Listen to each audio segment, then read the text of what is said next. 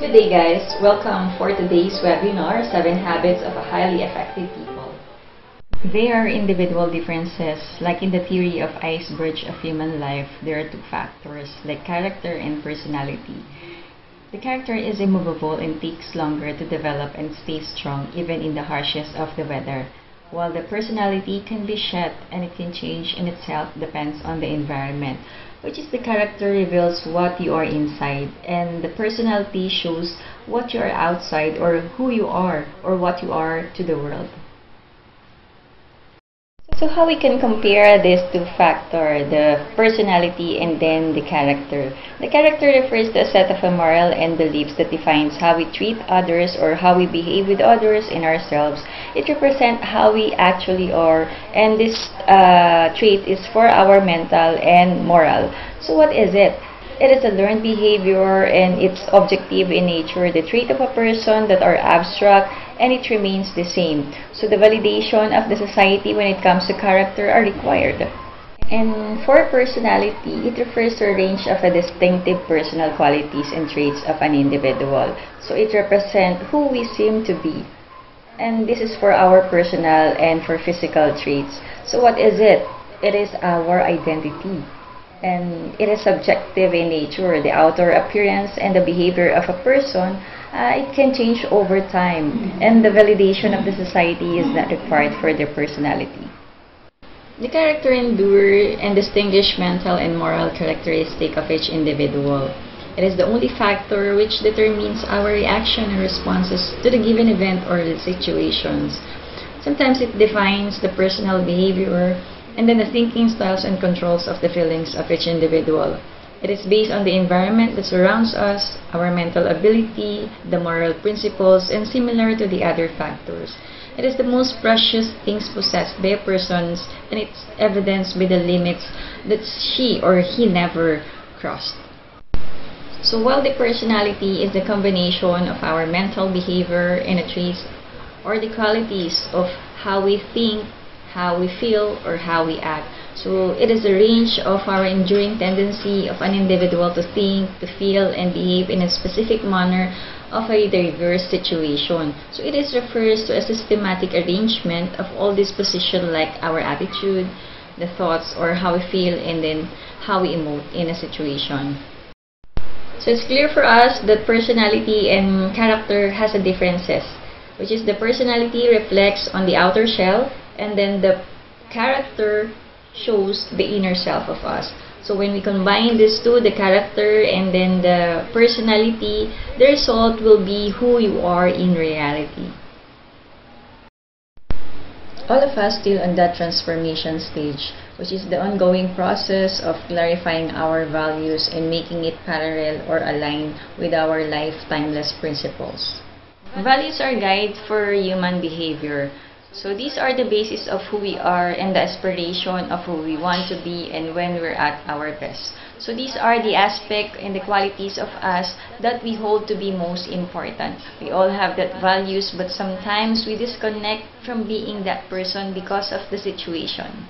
Your values is your root. The more clear of your values, the more stay connected to your values and to what most important to you. You might have experienced or face some tough decisions, but you can make those decisions authentically or genuine in a sense of at peace because you know what is true for you. Principles are not values. While values are the maps, principles are the territory, the ideal to always value the correct principles. So the degree to which we recognize and live in harmony with principles determine if we're moving toward living a principle-centered life or away from it. So the principles are universal truth based on a natural law, while our values govern our behaviors. Principles govern the consequences of those behaviors. While values may vary from person to person, principles will always remain constants in the universe. In other words, even though we may have different values, they are governed by the same principles. Finding out our value is a good starting point to every one of us, and it should not be an end in and of itself. What we need to remember is always value the correct principles. In other words, ask ourselves if our values are based on principles. If they are not, what is the needed corrective action that we can do? And we have that values that guide our decisions. Things are important and acceptable to us, and those that are not. Unless we know what drives us and how we can even begin to understand others around us, that is not enough. Of course, the end of the goal is to have the practice values based on principles. People have their own standards, perspective, and new sets of ideas. The way how they see the world, the way how they see their roles, and sometimes the way of looking at something. This is what we call the paradigm. If the universe is analogized to a computer processor, a paradigm is like an operating system. So the paradigm is a person's frame of reference. A person's paradigm is how we see the world based on all the information that they have gathered and the beliefs that they possess. Example of our perspective. So somehow, some of us feel that we're unlovable. You feel lonely and believe that you'll never find a loving partner again. So you might think that if you had someone who loved you, your life would be a lot better. Or maybe you're very outgoing and have a great sense of humor, but inside you're sad and lonely because you secretly feel that you're unlovable. You might go in and out of the relationship because you often settle for that first person who shows interest in you. Or perhaps we believe that you're unlovable because you are overweight and the number of scales determine your value as a human being. So you might think nobody wants you to be a burden with you of someone of your size. And we have to break through our perspective. That's what we call the paradigm shift. The paradigm shift is the way on how we see the new world, the way on how we see the new role. So instead of telling that we're unlovable, why don't we tell it ourselves that I love myself and that love comes back to me multiplied.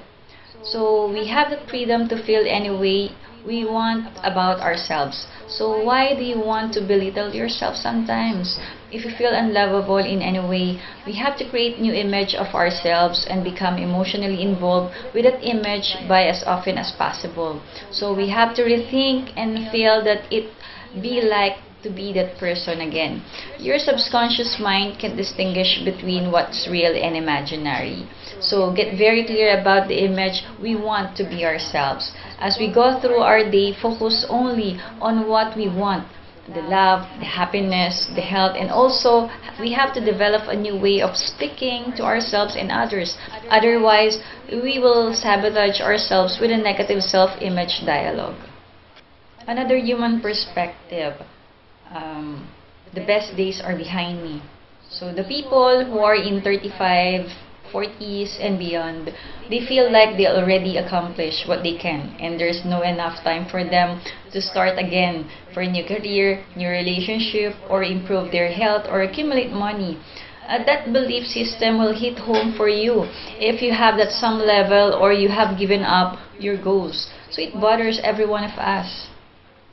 And we can change that perspective. We apply that paradigm shift.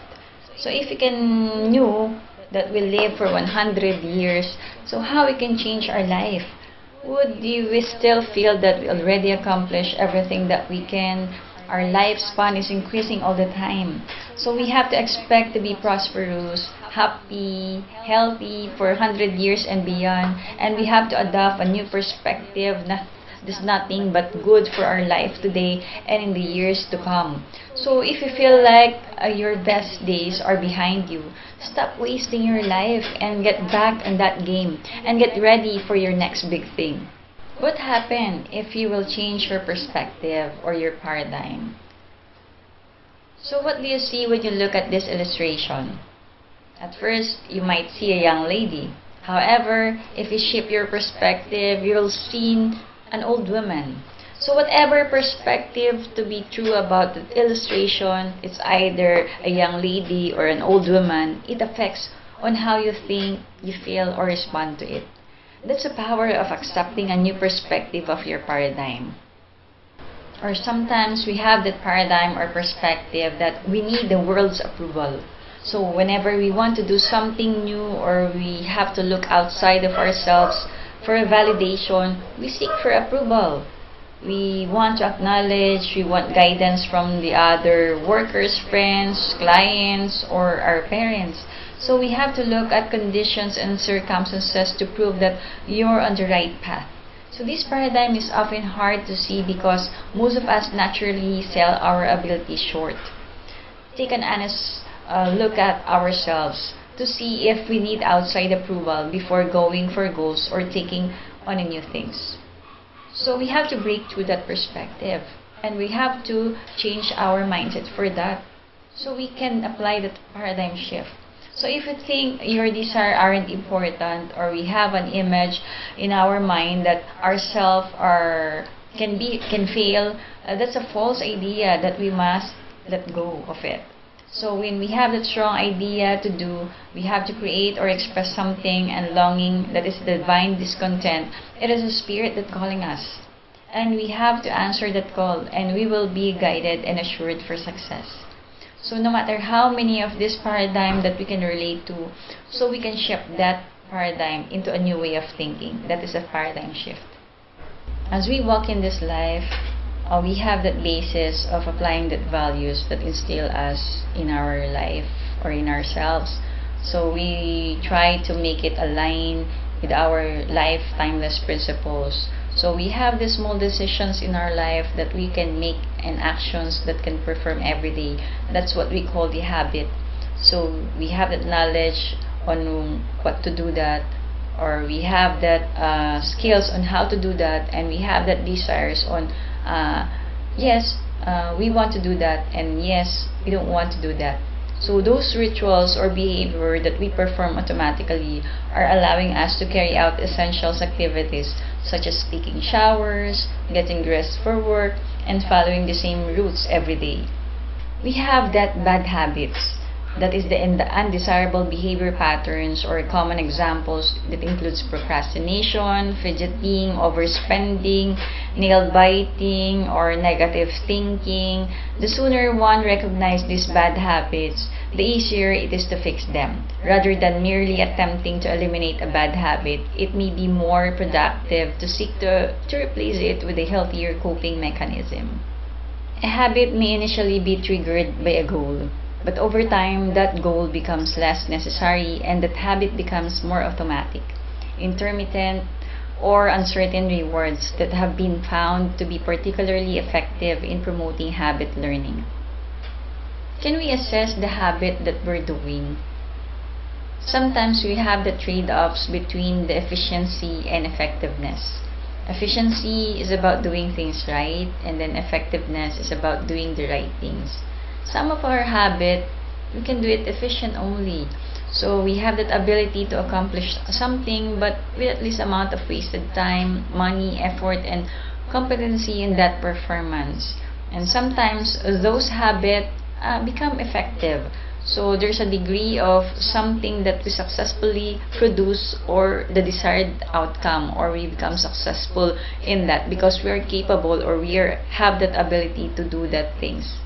It's up to us if we will continue that bad habit or just being inefficient but not effective in doing that habit. But we want to change life, right? So we have to shift our paradigm to have the changes in our life to be more effective.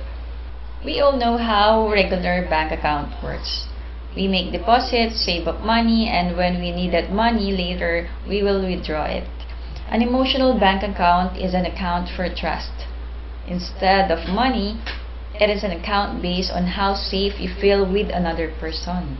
So we have these 6 ways to make deposit or reduce or withdraw.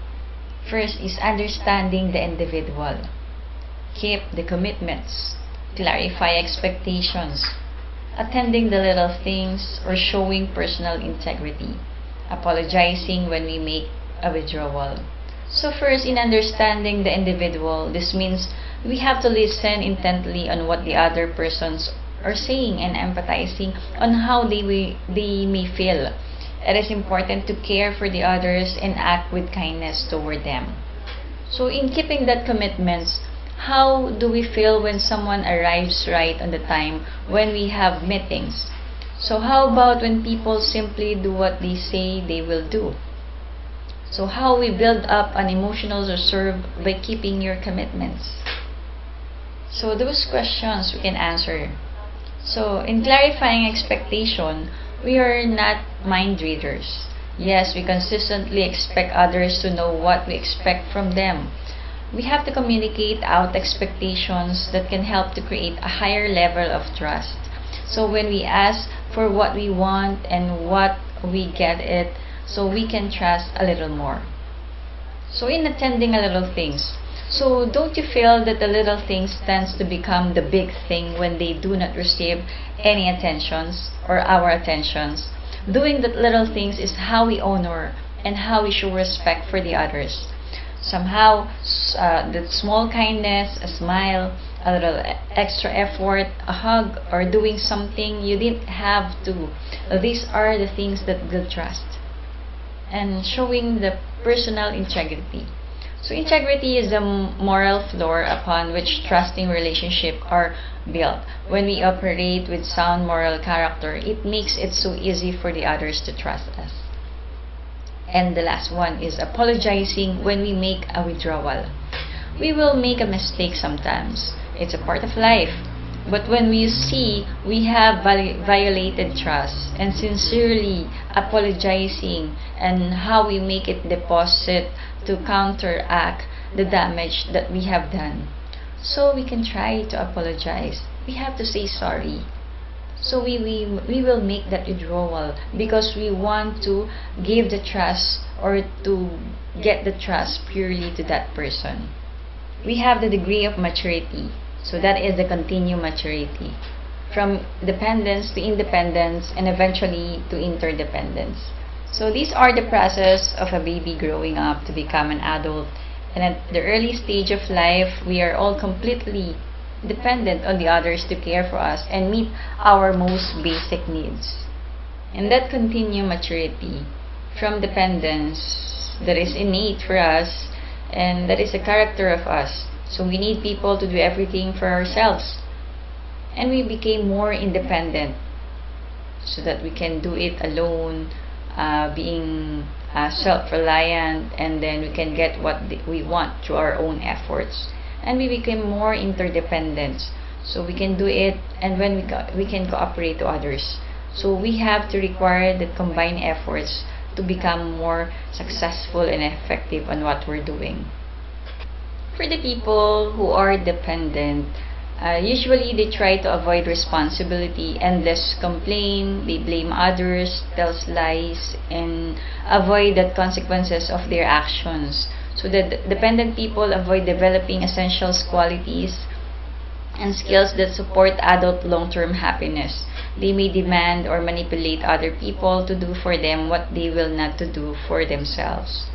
And the independent or independence, so these people are being self-reliant, self-empowered, and capable of providing their own needs emotionally, mentally, physically, and spiritually.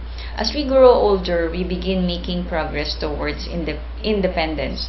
In our independent stages of life, we build purpose, direction, and trust for ourselves. We are powerful within our own energy, and we know that we can really or we can rely on to provide for ourselves.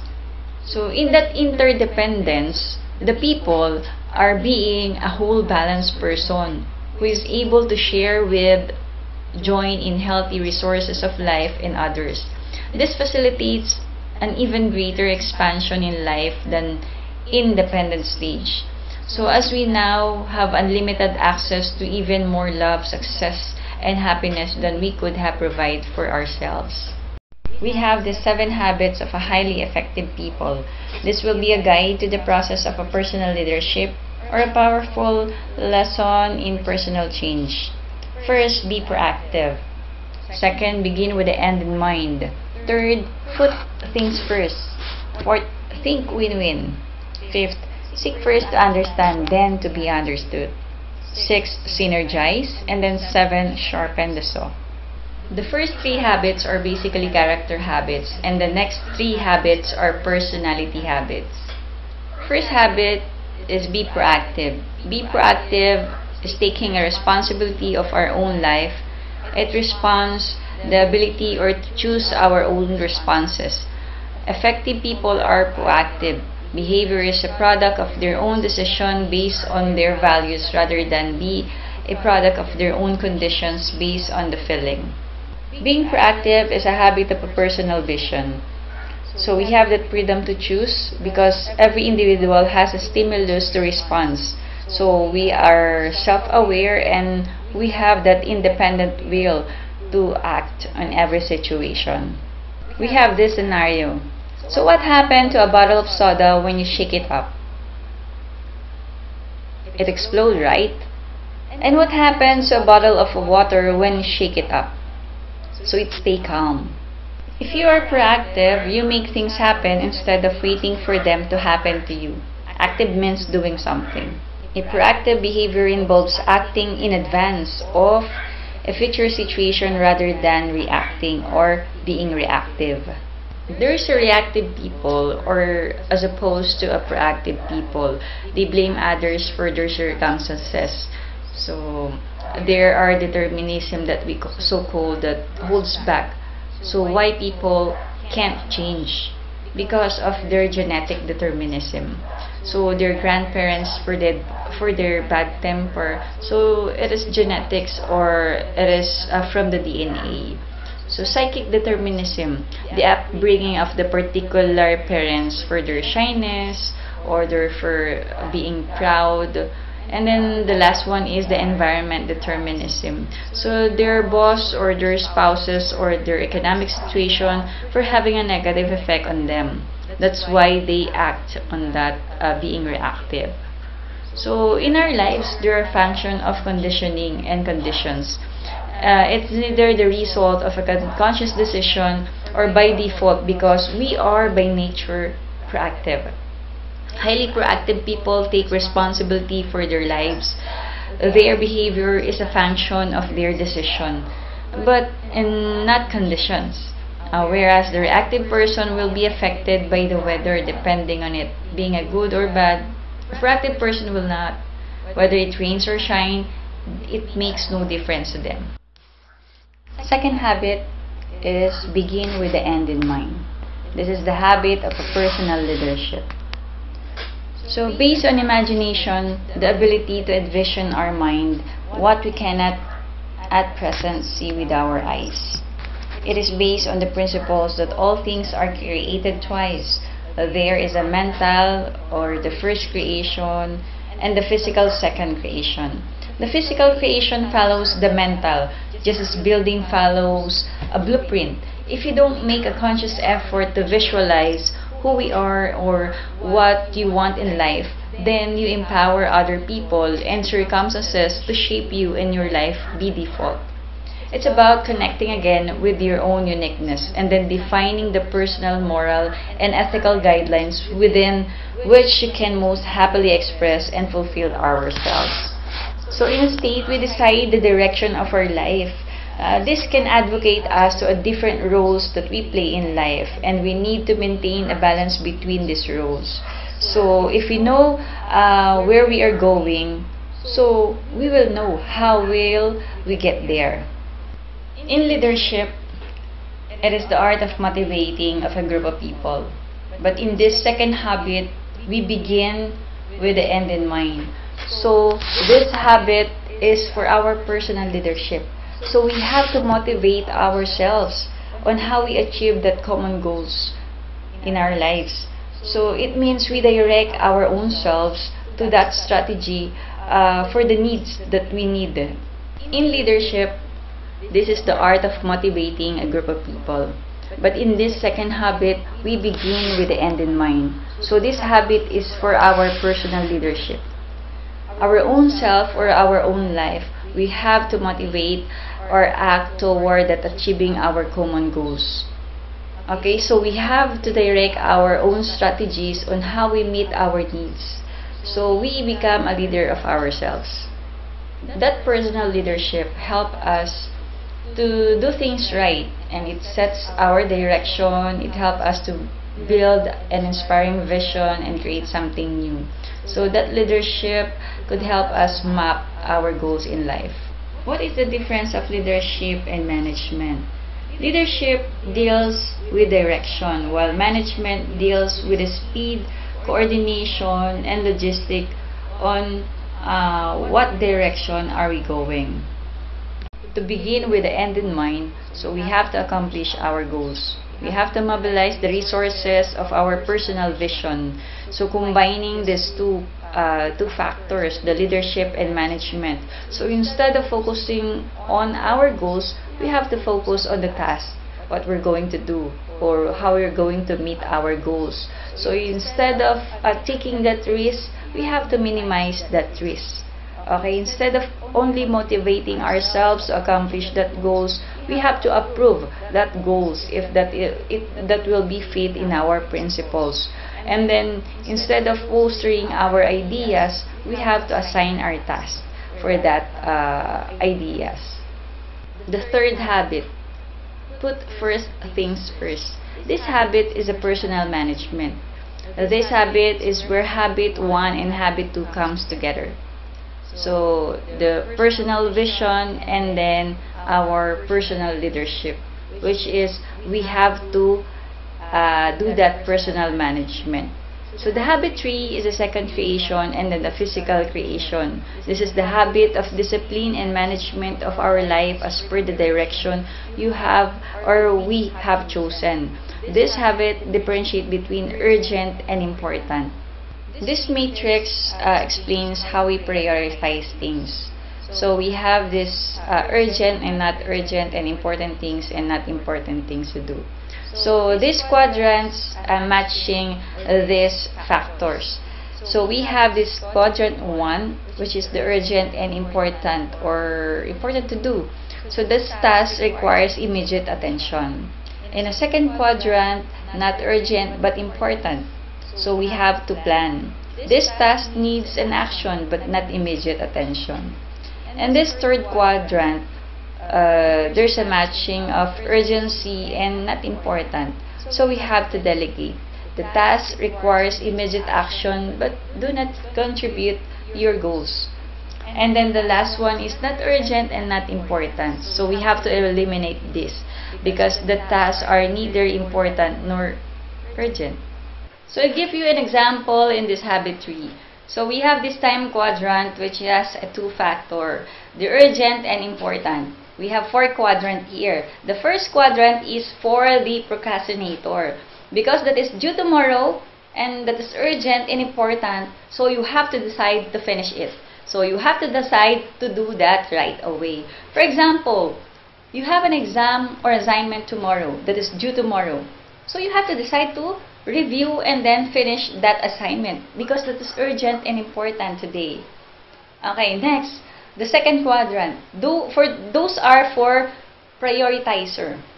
Because we prioritize sometimes to plan and to set goals that is important for that individual but not urgent, but you always do that planning or setting that goals. For example, you have due an assignment for that week. So not urgent, but that is important for you. So you have to do it right away, even that is due for that week. Okay? For example, another thing, your relationship or our relationship. That is not urgent, but it gives you an importance for every relationship that you have, your loved ones, your family, or your friends. So you always be there for them if they need your presence. And the fourth quadrant is for the people who are slacker. So they do things that are not important or not urgent. So for example, wasting your time watching TV, wasting your time surfing on the internet, or escaping from those activities. Fourth habit, think win-win. The habit of mutual benefit. Win-win means seeking solution that allows everyone to win. For a successful relationship, it builds on a win-win foundation. So, what is the habit of creating effective interpersonal leadership?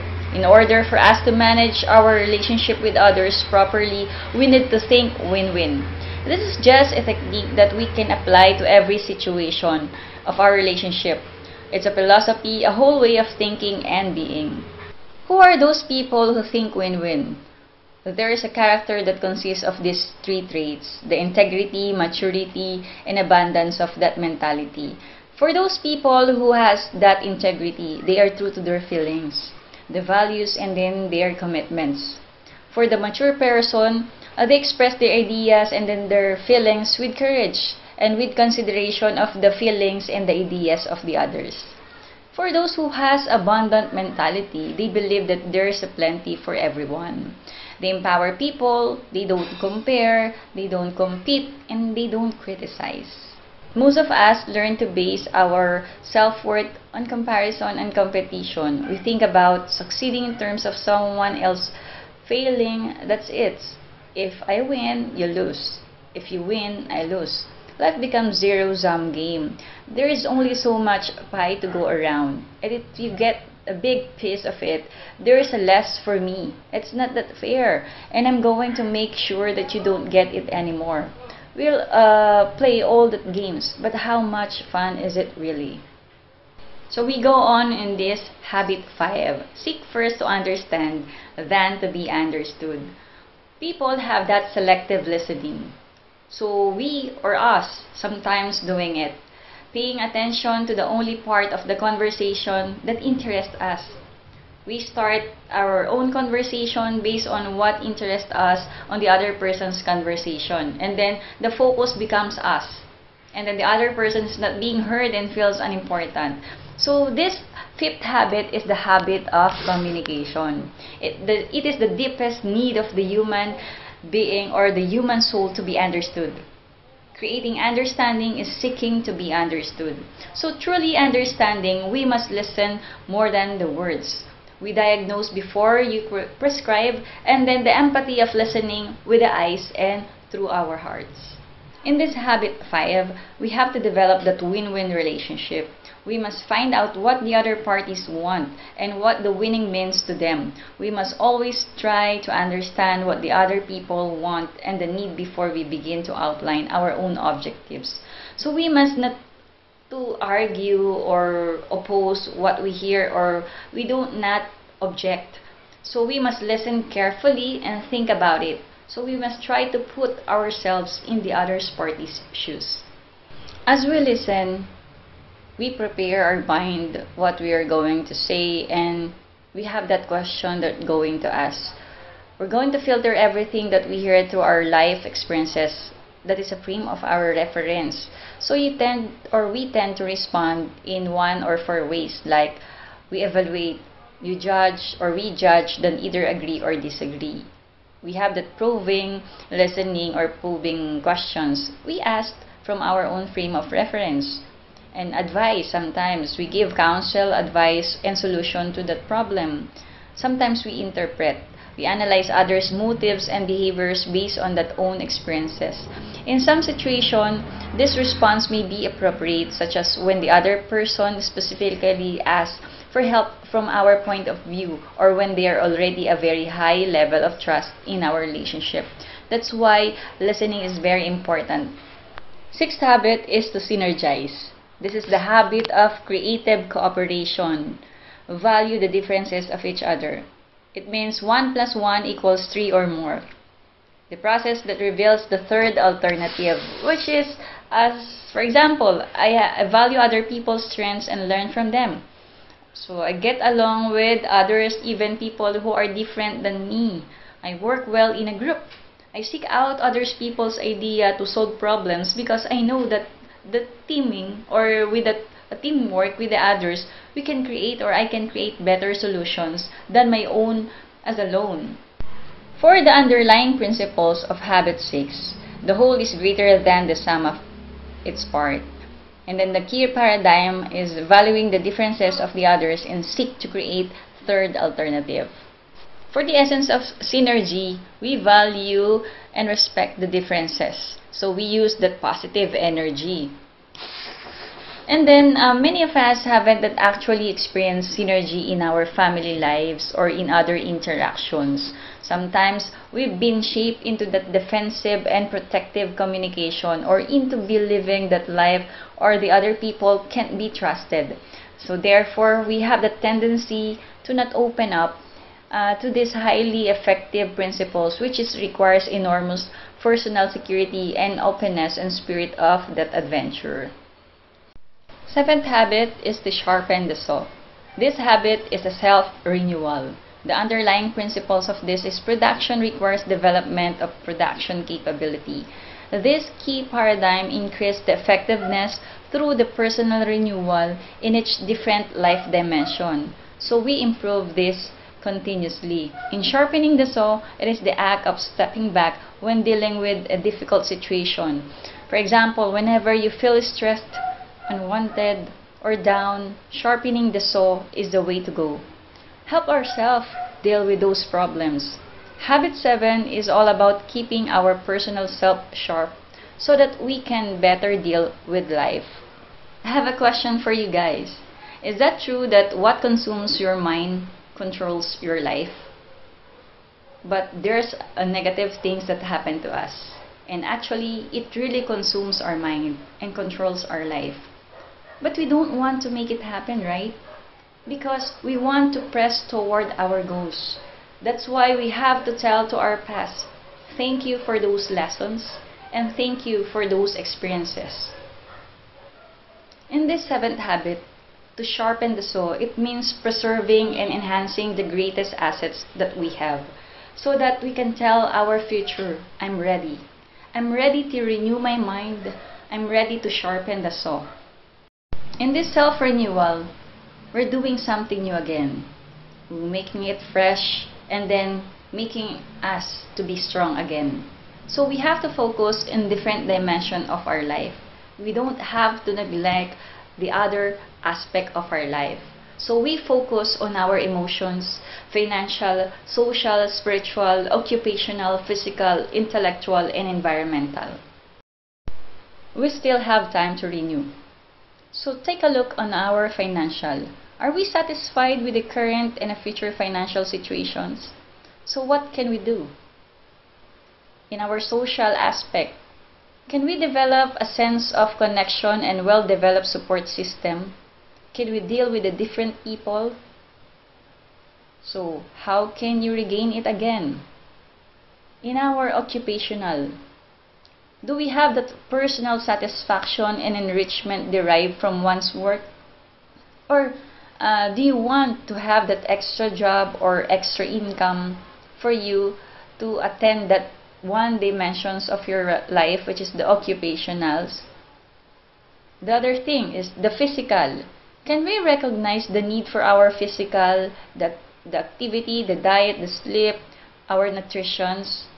So do we neglect those bad habits when it comes to taking care of our physical body? So take a look at that. For our intellectual, can we recognize the creative abilities in finding ways to expand knowledge and skills, or enhancing our thinking skills, learning, continuous learning and studying for us to take care of our intellectual dimensions, to learn more things? So take a look at that. For our environmental, good health or occupying pleasant, stimulating environments that support well-being. So that's also important. So for our spiritual, can we search for meaning and purpose in this human experience? Do we neglect who created us? Can we ask for a help? If there's a problem that we encounter, that we can do something because He can only do something, or He can do the greatest thing for us. And then the last one is our emotions. Those developing skills and strategies to cope up with the stress. Are we always stressed? Are we always discouraged? And we always feel negative? So can we enhance our emotions to renew and to strengthen that emotions to cope up with those feelings? So this habit is sharpening the saw. So we have to take a look for that and to regain again. Can we evaluate if we neglect one of the aspects or one of the dimensions in our life? Can we assess? But most of the time, we're just focusing on the other dimensions of our life, and we neglect the other aspect of our life. So this is the time for us to have that habit, which is to sharpen the saw. We have to go back and renew again. I want you to remember the 7 habits of a highly effective people. Be proactive, begin with the end in mind, put first things first. That first 3 habit is for our character. And the other 3 habit, which is think win-win, synergize, seek first to understand than to be understood, is for our personality. And all of that should sharpen the saw, which is the 7th habit. So we have to take a look on the different dimension of our life. We have to work on the inside out. There are circle of influence and there are circle of our concerns. Sometimes the circle of our concerns, those are the things that we cannot control. And for the circle of our influence, those are the things that we can control or change. So we have to focus on the things that we can change or influence. So we have that sense of security or self-worth. So we need guidance because we need that self-direction. So we ask for that wisdom to have a good perspective in life, and we have that power or capacity to act and to decide. Some days, in the years to come, we will be wrestling with a great temptation and trembling under the great sorrow of our life. But the real struggle is here. Now, it is being decided whether, in the day of our supreme sorrow or temptation, we shall miserably fall or fail or gloriously conquer. Character cannot be made except by steady, long continued process. So find our voice and inspire others to find theirs.